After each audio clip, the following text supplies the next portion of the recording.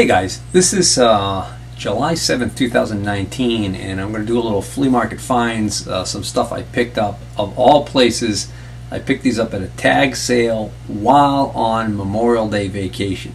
That's right, Memorial Day. We were camping Memorial Day weekend. I picked up this stuff.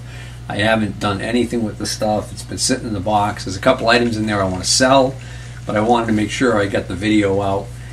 So I don't even know when this video is going to post because I've got a ton of editing I got to get through to finish up that whole series I've been working on for the big June tool buy, which is all machinist stuff. This is kind of a hodgepodge of miscellaneous stuff. So let's dive right in. So like right outside the entrance to the campground we go to down in Connecticut, there's a little ranch house, and the guy has got a sign out in front and says tag sale. And we went there on Saturday morning to check out the tag sale, and there was like no cars there, nothing, no table set up or anything. And then I saw a little sign and it basically said you go around back. So this guy's basically working a sale out of his basement of his house. He must be a flea market guy or a clean out guy or something, because the house, the basement's just full. He's just got rows of stuff you can walk down and look through. So we're going down there, we're picking through stuff. I see a couple items here and there, but I have no idea what the heck the prices are going to be. But then I spot something and I happen to ask for a price on it. He gives me such a low price that I realize, aha, there's basically stuff here I'm going to buy just because the price is going to be so great. And that's exactly what ended up being the case here. So I think the icebreaker was... I've been back to work on the Tower of Power, and I was looking for my muffs for these things. You know, these, for those of you who don't know, who don't have an outboard motor, these slide onto over the intake, water intake on the lower unit of your outboard. You hook a garden hose up to here, and it allows you to safely run your motor out of the water. Provides the cooling water needed for the impeller to pump the water up to the head and keep it cool. So I've got actually a couple of pairs of these already, and of course the day that I wanted to work on the outboard, I waste 20 minutes looking everywhere to try and figure out where the heck I last left those. And of the two pair that I had, I couldn't find one pair, and I did eventually find a pair. But when I saw these there, I was like, oh, well, all right, these actually, they look like they're in really great shape. I don't even know if they've ever been used. All right, and they are, the brand name on them I recognize right off the bat. I apologize, these are brand name Tempo. I'm not familiar with that brand name. So I have no idea what these cost new, but when he told me he only wanted $2 for it, I was like, well, yeah, for $2 I want a third pair around. But the bigger point was, when I knew I was going to get that for $2, I knew that this guy basically must get this stuff for free during cleanouts of places, and anything he makes on anything is worth it to him. Handy Tool Works, 2-inch by 20-foot ratchet tie down. You can always use extra tie downs. 10561. That's a Harbor Freight part number if I've ever seen one. Brand new in the package. I think I got this for $3. Box of hand tools there. Dug through the box. Ended up finding a genuine set of vice grip pliers. Okay, clearly marked vice grip. These are the good old made in the US of A. If they're not completely trashed, whenever you can buy a pair of genuine vice grip pliers for a couple of bucks, like I got this pair, you do it. A buck. Craftsman ratchet. I've got one exactly like this now.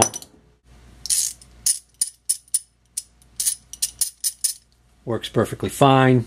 Brand new set of these, I think they're nitrile coated work gloves. These are multi-purpose gloves, or ganz tout usage. Latex covered. All right, latex covered gloves. Blue Hawk brand. 018425. That sure smacks of the old Harbor Freight. Anyways, I think he threw these in. I think I probably bundled these with the tools because I knew I know I didn't pay like anything for these really extra. This, I think I paid $4 for this. And it says Stanley auger bits, 6 bits, 1 set, 127A. So what caught my eye about this set of auger bits is the fact that I think it's brand new, old stock. I don't think this has ever been used. It's got some rust on one of them here. But kind of a neat set. Because it's new old stock and it's got a clear part number on it, I knew it would be easy to look up the value of this. And like I said, I think I paid $4 for it, and I could probably let this go for, I don't know, like $10, and everybody would be happy. Old eBay, when you need a price value on something. Of course, this isn't definitive because there's only one that's sold in the past 90 days. But there it is. It's a vintage Stanley 127A drill bit set in roll. It sold for $24 with free shipping, but that's clearly a used set. It doesn't have the original cardboard box. Got this for 50 cents. Not long before we left for that trip, the missus comes to me and says, hey, the outlet in the bathroom's not working. So I go and I check, and it's not tripped, and sure enough, it's dead. The GFI circuit inside the outlet had gone bad, so I ended up having an extra GFI outlet on hand and changed it out. And when I saw this with a bunch of other new old stock electrical items in a box, I was like, I checked and verified, and yeah, no, it's brand new, never been used. So I think I get this for 50 cents or $1. Figured, hey, why not? Leviton's a good brand. At least I believe it's a good brand. I hope it is, because I got a lot of Leviton in my house. Paid $1 for this little guy right here. Right? A General Electric weld gauge, catalog number 92X512. Arc Welders, Electrodes, and Accessories, a product of the welding department, Fitchburg, Massachusetts. So that caught my eye. And what we have in here is a little doohickey job. So this is a GE catalog 92X512 weld gauge, made in the USA. So it's basically, it's a radius gauge. See, over here it's showing us radius gauges, right? Radius, radii. And it fans out like this so you can get to both sides. So I thought that was pretty cool. A little bit of... This looks like it's brass, actually. Discolorated.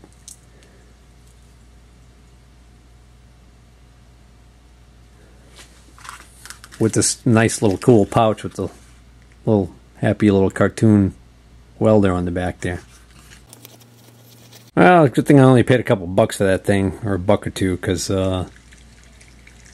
two on eBay right now. One for 25 bucks with free shipping, and one for 20 bucks with free shipping, and I couldn't find any that had sold. So not a lot of interest in that thing.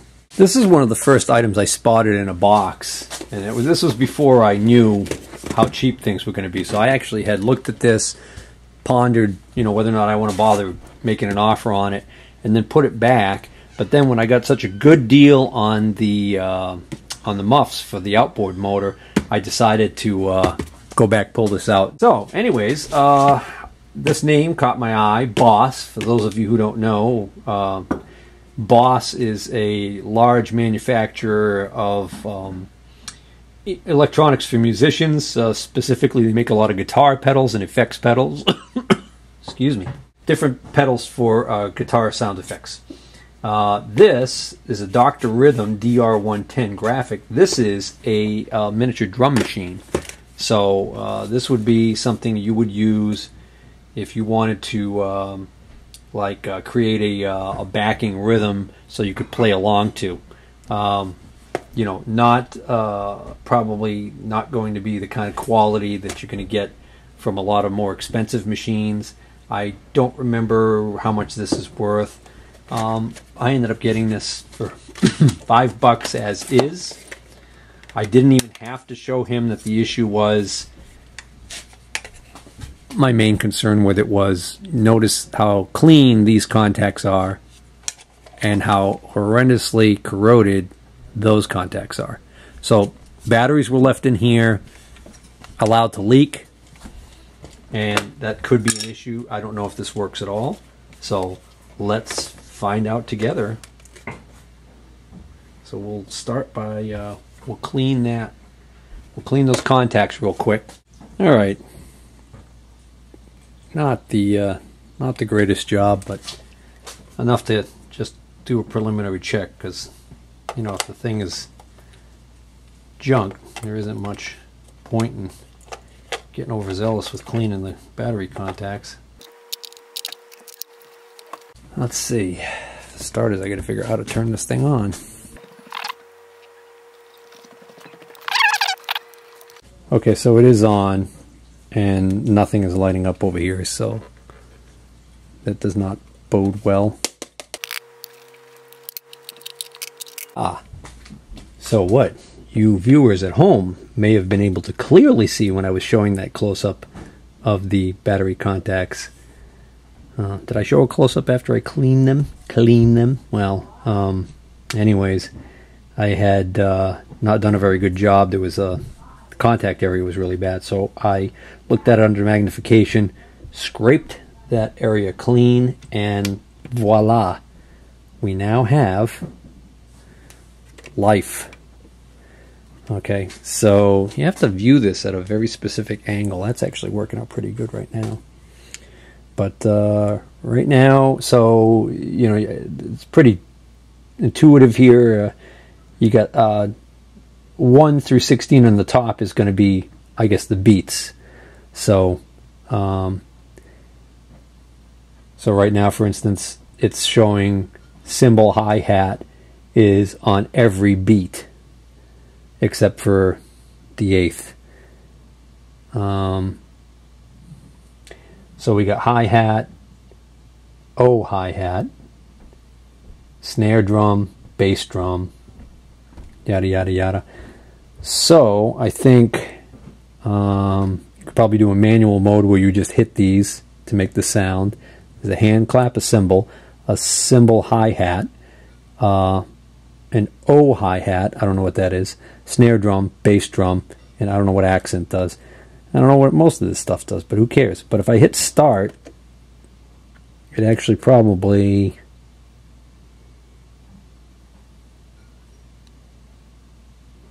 might be playing right now. I don't know. So the only other thing I really got to do to verify whether or not this thing's working, because I don't have an instruction book, is if I hook an amplifier up to it and see whether or not I get any sound out of it. All right, this is my Boxer 30 bass guitar amplifier. This is actually made in Great Britain. This is made by a company called Trace Elliot. It's kind of a neat amplifier. I'm just going to use it for this drum machine. Okay.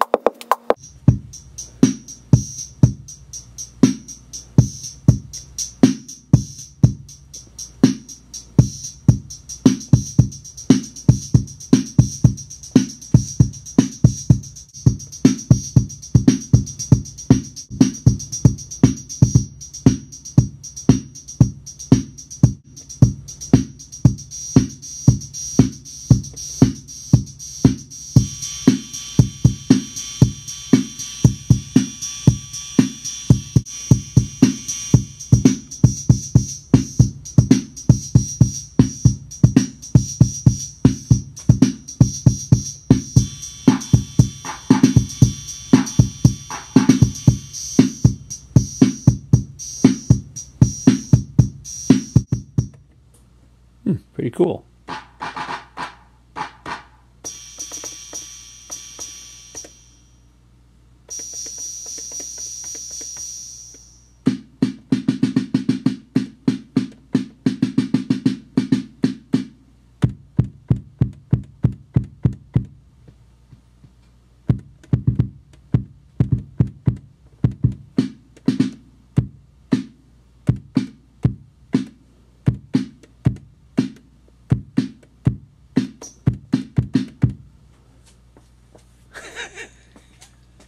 Hey, that's a good sign. Here's somebody selling a DR110 on eBay right now, and they've got an opening bid of 50 bucks, and they're looking for 10 bucks shipping. Wow, are you kidding me? Boss DR110, Dr. Rhythm graphic drum machine with tracking. $142.99. It's funny, it says shipping from Japan. So I wonder why that one's so crazy expensive. Oh, here's one. Australia. That's weird. Why is this why is this coming up as a foreign, mostly foreign auctions? Shipping from Japan. That's weird. Well, anyways, I know I'll make a little money on this if I ever get around to selling it. Might have to keep it though. It's kind of fun. Also at this sale, I picked up these two old wood planes, and normally I don't really bother with woodworking tools, but being able to buy something as at such a good deal, I figured I'd take a chance on these. This is it says Bailey number 4 on the front here, and then it says Stanley there. So I don't know enough about wood planes. I don't know why there's two names on that one. And this one also says Bailey over here. This one doesn't say Stanley on this part. It's a number 5 on the back here. So, and then there's some kind of writing or something on the inside here. I can't quite make it out. So, you know, they would need a little bit of work. I'm not a plane person, so I'll just look up the value roughly and price them accordingly. So I just did a quick search on these planes. So the both of these planes are fairly common, I guess. This number 5, you know, it's got the damage here on the top of the handle. You know, I figured even in the condition it's in, it should be worth about 15 bucks. You know, the thing of it is, if you're going to take less than 15 for it, you might as well part it out. A lot of these parts are usable, and you know, I see like people getting 10 bucks for this assembly right here. This, whatever you call this, shows you I'm not a plane person, so I'm not a wood plane collector or anything like that. But I could see that there's several components here that could be removed and reused. Like this isn't broken, you know. This one is in much better shape. This number 4. This one I figure is worth. It's got just, you can see where this clearly was sitting on its side somewhere where it was wet, but that should clean up fairly easily. The bottom surface is in good shape. You know, that's where the rubber hits the road, so to speak. That appears to be in pretty decent shape. So these handles aren't broken. So I figure that one. I figure I'll offer the pair for 40. And I spotted this the wall, and I was like, well, you know, how much is this going to be worth? Because sure, you got the charger, the original DeWalt charger, but the only tool he had was this impact driver. And that battery's dead now, but I was able to successfully charge this battery. This battery refuses to take a charge at all, so this battery is skunked. So I'm going to drop this off at my local Home Depot. They take these in for recycling. At least last time I checked, they did. It's actually Recycle Me sticker on here, 1-800-8-BATTERY. There used to be quite a few companies like that. I don't know if they're still around, that had a program where you could call them and they would send you a free shipping carton to put the battery in and mail it back to them, so you didn't have to pay postage to recycle, which was a good idea. But like I said, Home Depot was taking those. I was disheartened to find out that Home Depot did stop accepting fluorescent lights for recycling. I used to be able to bring my fluorescent lights there. I changed over all of my shop lights to LED now. Well, actually, probably 90% of them have been changed out. So I had to get rid of a bunch of fluorescent tubes and had to pay a disposal fee because, well, the alternative is improperly dispose of them. The problem is a lot of those fluorescent tubes, they contain mercury. And once they're broken, if they go to a landfill and they end up obviously becoming smashed, that mercury can get into the groundwater and cause all kinds of problems. Mercury is one of those metals. It's a metal.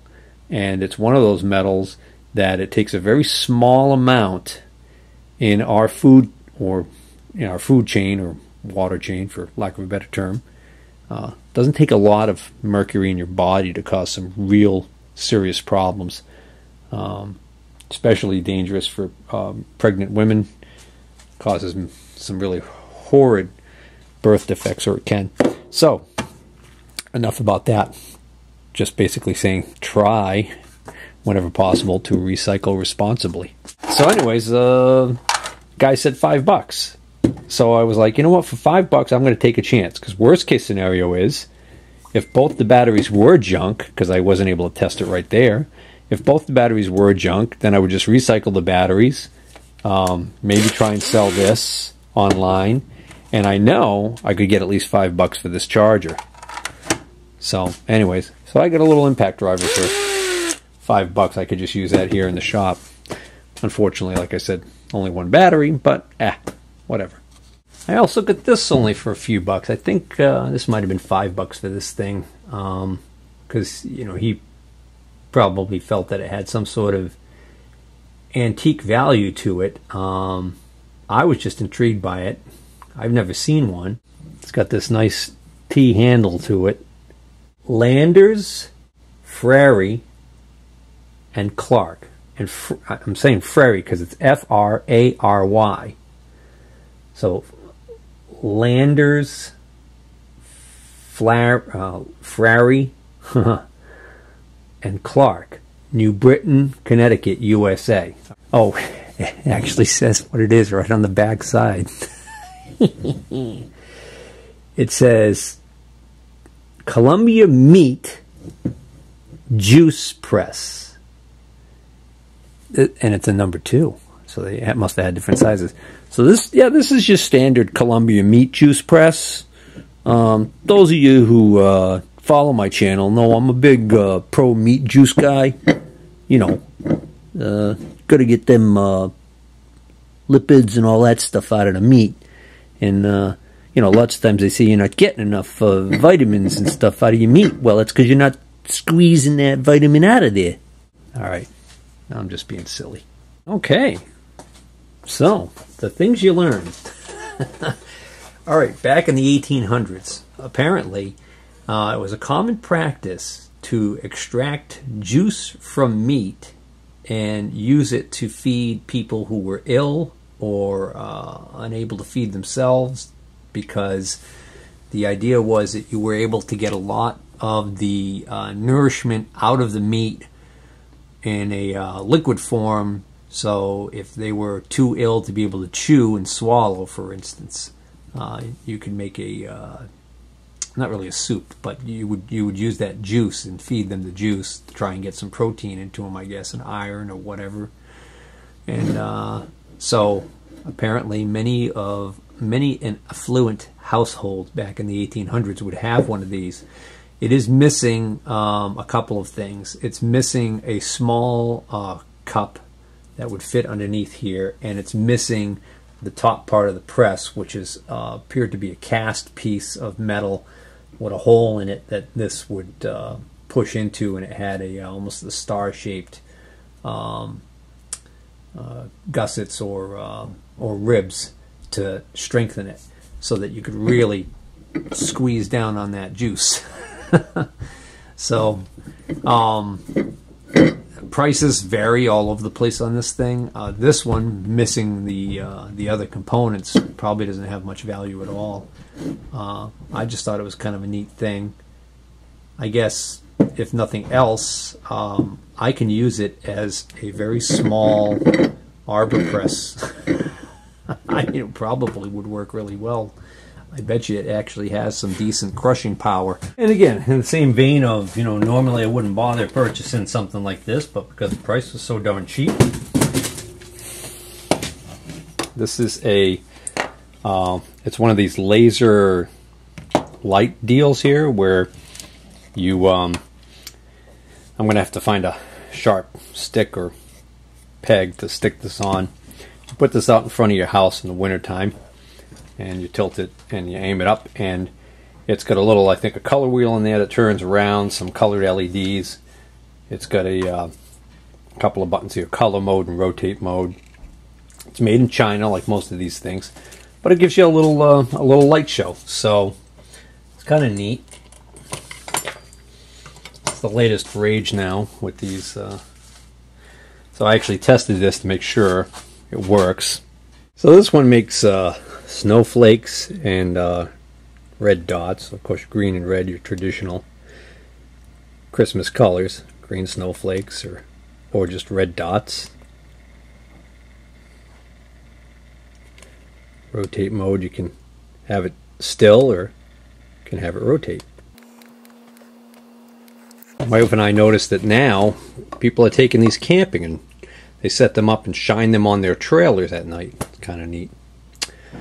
Anyways, my wife bought one of these, I don't know, some cheapo junk store, and it didn't work very long, and then it just quit working.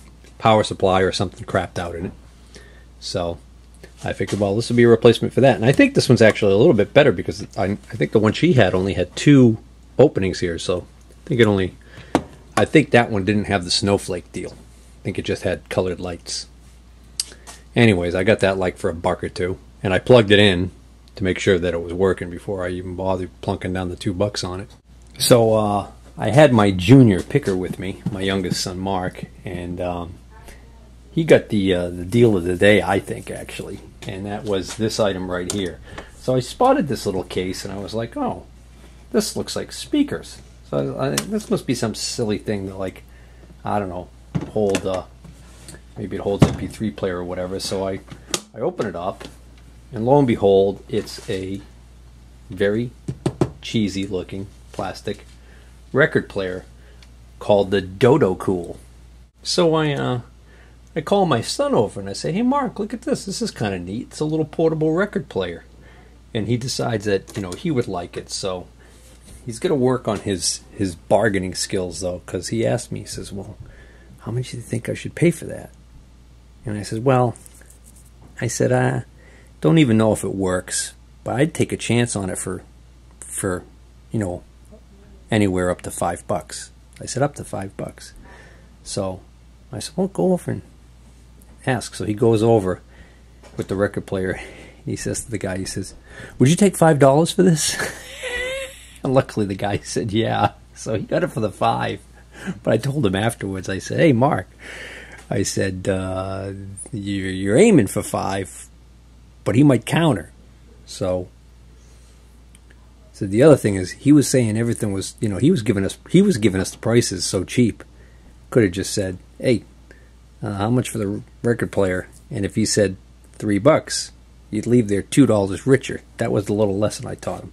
So when we got it back to the camper and plugged it in and checked it out, first thing I noticed when I turned it on was that it didn't rotate. So I was like, okay. But turns out there's a little C-clip here. I popped this C-clip off, lifted this up, and the belt, which it uses a very thin little belt. Turntables typically use, like regular turntables, use a flat belt, unless they're direct drive. Of course, direct drive means that the motor This is actually the spindle on the motor. On belt drive turntables, they use a flat belt almost always. This uses what they call a square cut belt, and a very small one. It's almost like a large elastic band. So let me just plug this thing in for you. So I ended up seeing the belt was off, but I noticed that the motor was running when I would turn it on. So put the belt back on, and we were right back in business. All right, so just a quick look on the outside. There is a line output, so you could hook this up to a regular stereo receiver like a regular phonograph. Although I don't think you need to use a phono input, since it's line out. This would have line level voltage coming out of it, which is in millivolts, and phonographs, because they have no amplification stage in them, it's just the magnetic or ceramic cartridge is outputting a much lower voltage. I believe it's in microvolts, or it's just a lot smaller in millivolts. The point is, if you take a phonograph, regular phonograph, and you try and plug it into a line input like an auxiliary in or a tape in or a CD in on a receiver, it's not going to work. If you take a CD player and you inadvertently plug it into a phono input on a receiver, you're going to have a problem. It's going to be overdriving, it's going to be very distorted, and you can actually even damage the first stage of amplification in there. So that's just a quick little tutorial on that. But anyway, so we got a jack on the back here for this power plug. This also can be run on batteries, so it can be completely portable. There's also a auxiliary input, so you could take, for instance, your phone or an MP3 player and plug it into here and use the amplifier in here that's driving these little speakers. There's a little lock right here to lock the arm so that it's not bouncing around. This is an on and volume knob, so turn it on, and it gives me a little boop boop boop boop 3 beep thing. So there's a lot more going on here than just your simple, you know, cartridge, needle cartridge into a preamp into an amp to the speakers. There's some sort of electronic wizardry going on inside here. There's also buttons over here: mode / record, skip forward, delete, yada yada yada. So on the side here,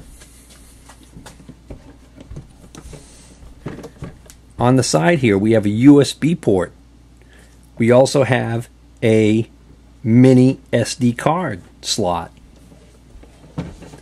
And what Mark and I were able to figure out by going online and looking this up, we were able to find out this darn thing can actually allow you to record onto an SD card from an LP. So if you've got old LPs and you want to change them into, I'm hoping it changes them into MP3s. I didn't read up on it and everything.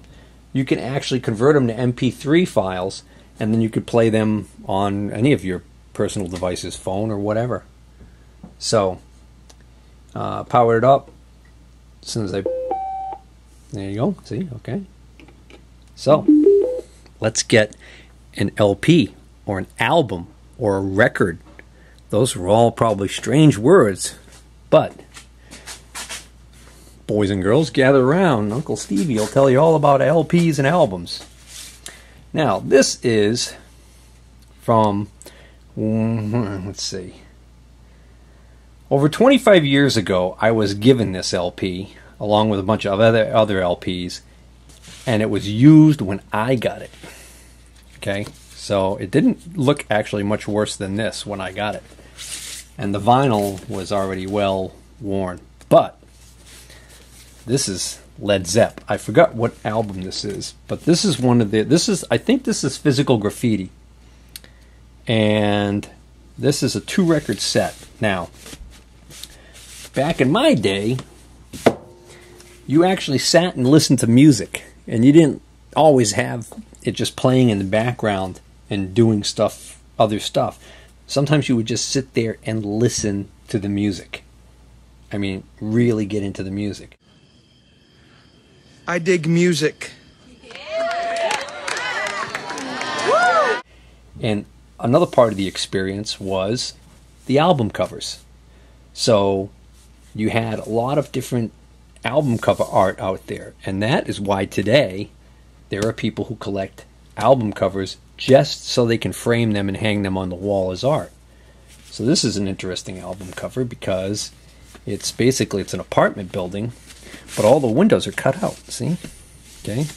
And what they did was they put a bunch of pictures in here, random photos of different stuff, and you could change them. You could flip it around, right? Okay. So I was looking on here. There's it's probably from the first moonwalk. That's probably Neil Armstrong, right? I don't know. That's an old movie there. Some old movie star actress by the looks of it. Members of the band. That's got to be Bonzo himself there. I think Bonzo was his nickname, right? John Bonham. I bet you that's him right there. If you enjoy reading about early rock bands, you should check out Hammer of the Gods, which is a story about Led Zeppelin. Even the label has art on it. Yes, this is Physical Graffiti, side 1, 1975. Some long songs back then. There's only 3 songs on this side. Forgive me if this, I hope this doesn't inflame the copyright police.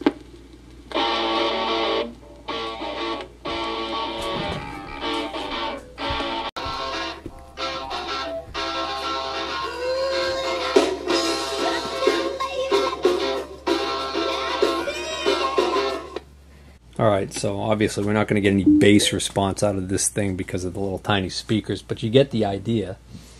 Don't want to play too much of that because, again, the copyright Nazis are going to be all over us.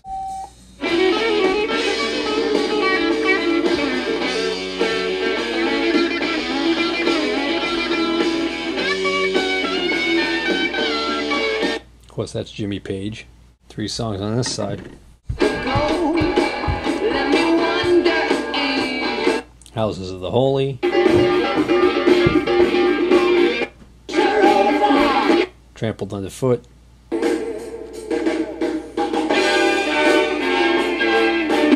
Kashmir. So my son hasn't really had a chance to use this thing because he didn't have any records. So I told him I would give him some records. What better indoctrination to great rock and roll than Led Zepp?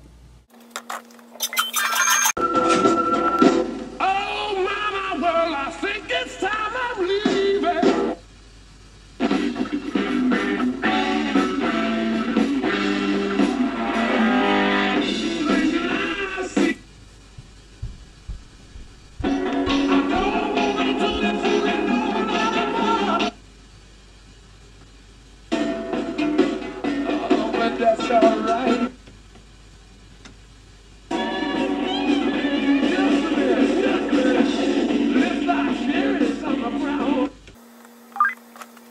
If I'm being entirely honest, this was never one of my really favorite albums of theirs. There's some hits and misses on here for sure.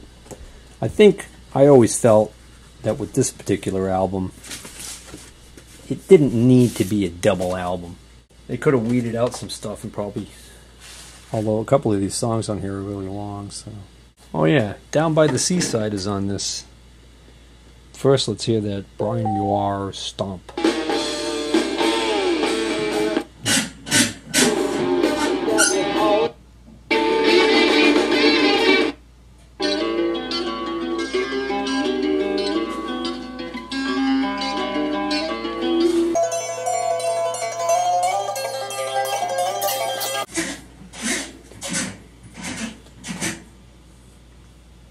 My wife's watering her garden, so that noise you hear is the spigot being turned.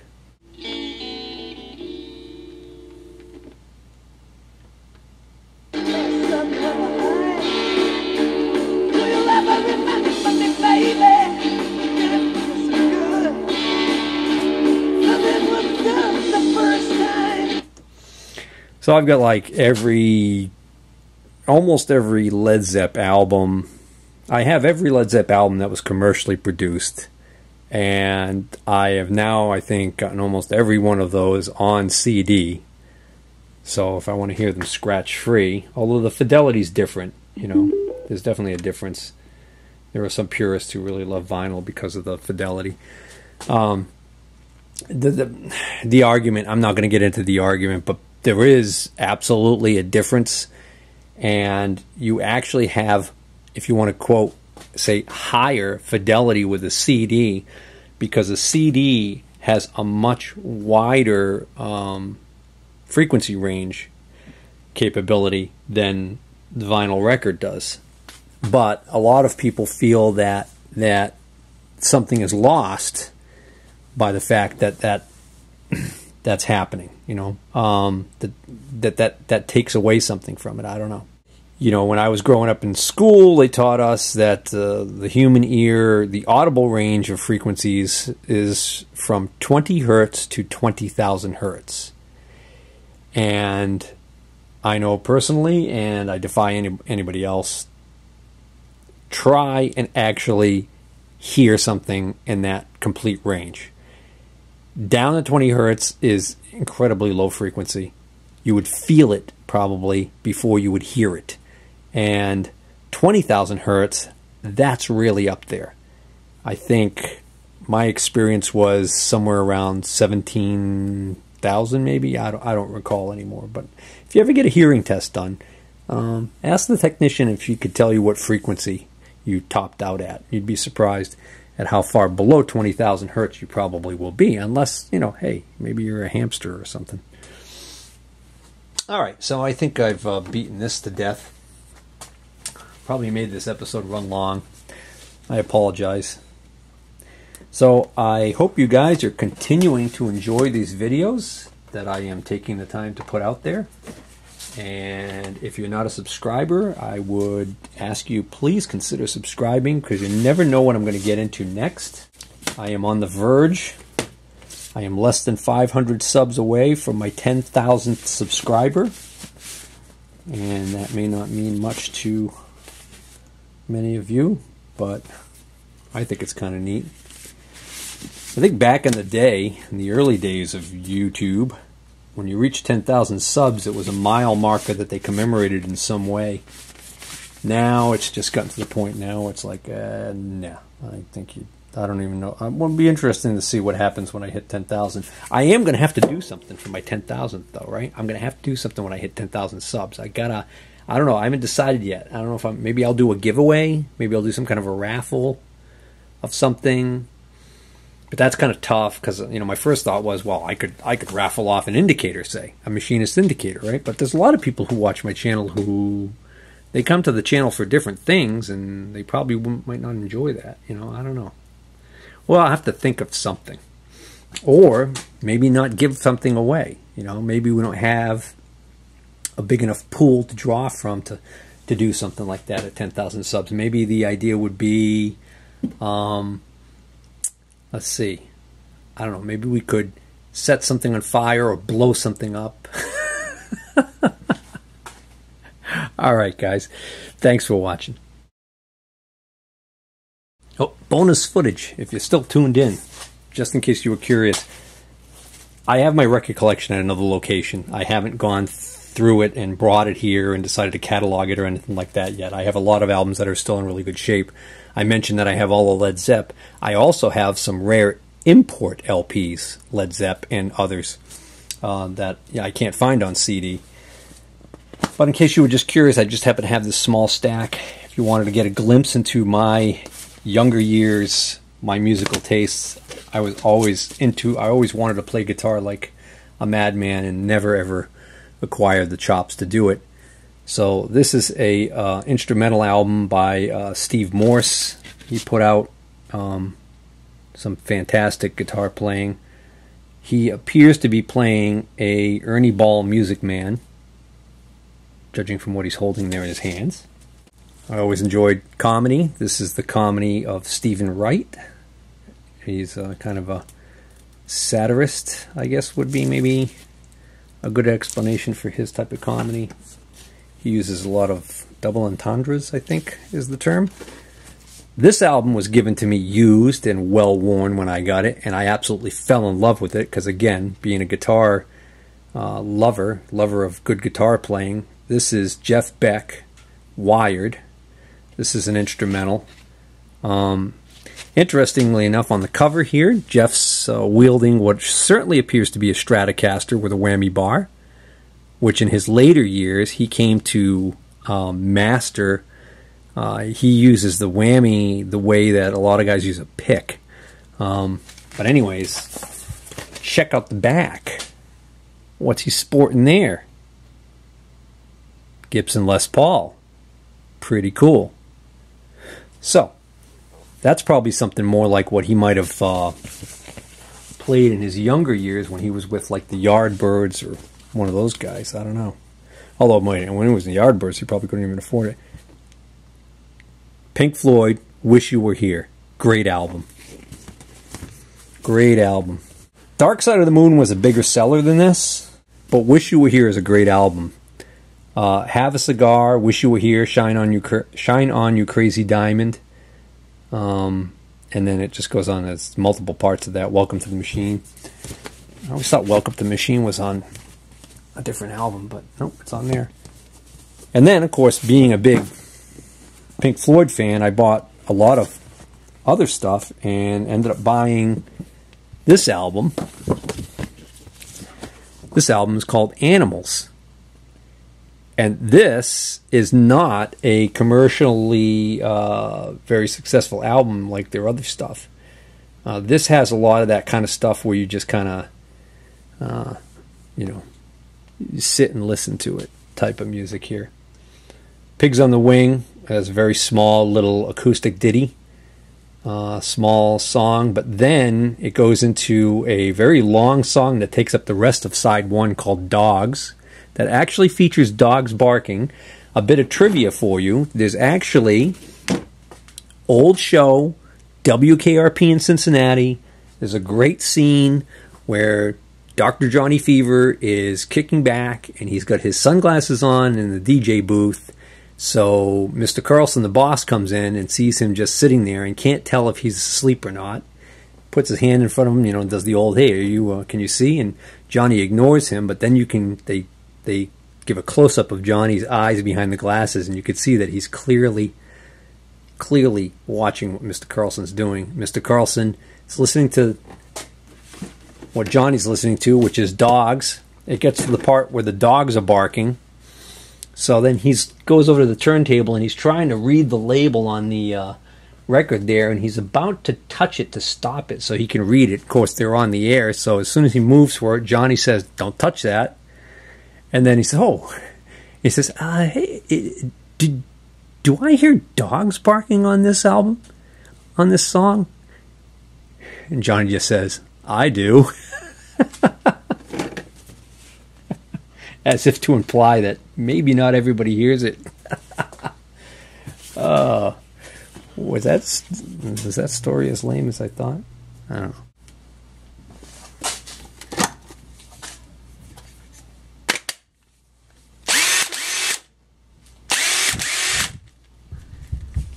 Boop, boop, boop, boop. I'm on drugs!